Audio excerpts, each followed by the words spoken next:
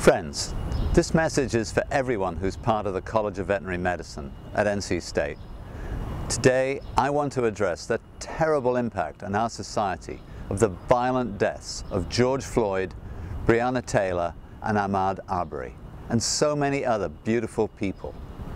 This horrific violence against black people degrades us. It can have no place in a civilized country, and we must speak out against it at every turn. Here in this college, the impact of these crimes and of the hatred and racism that are behind these crimes make it impossible for people of color to feel any kind of safety in our community. Hello everyone, my name is Alan Kennedy. I serve as your college's Director for Diversity and Inclusion, but I have a question that I would love to pose to everyone here now. Tell me, what is it that you see when you look at me? Think about that just for a moment. I want to tell you who I am and what I am. As your college's Director for Diversity and Inclusion, I am a professional, African-American male. And for those that did not see that and think that when you ask that question to yourself, I really want you to reconsider how your lens and your view of this world is. Because that's the way that most people, most individuals that I encounter see me first and foremost. A black man. They know nothing about me. They know nothing about who I am. What about my educational abilities? They see a black man.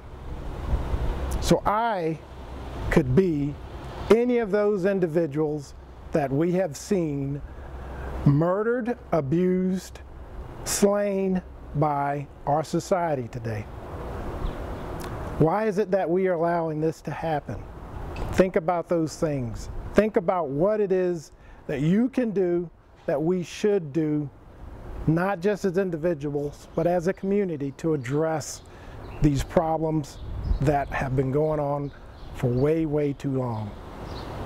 I ask you, think before you decide anything about any individual, and ask the questions that you have. Don't be afraid to do so, because we have answers, I have answers, and I'm more than willing to share with you who it is, what I am, and who I stand for. Please, don't be afraid to ask. We need to speak out against injustice and to listen deeply to the perspectives that are shared with us. Even more, we need to take time to learn about the issues and histories around race that affect all of our lives and the health of our society, so that we can all help to shape a more just future.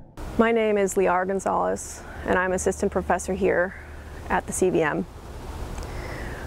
We are part of a profession that prides ourselves in compassion and sensitivity. This is a time, more than ever, to show that sensitivity and compassion. There are a lot of people that are experiencing pain and stress. However, communities of color, and in particular the Black and African American community, are hurting. Please be mindful and aware that the things that you say can be hurtful. And they might impact people in ways that you don't quite understand. All of us can say the wrong thing at the wrong time.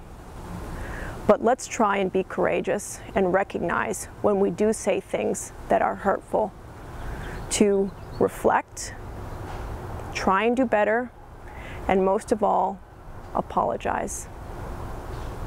So, I am begging everyone in our college to show compassion and solidarity with all people of color at this time and always. We cannot sit this out. We need to speak out.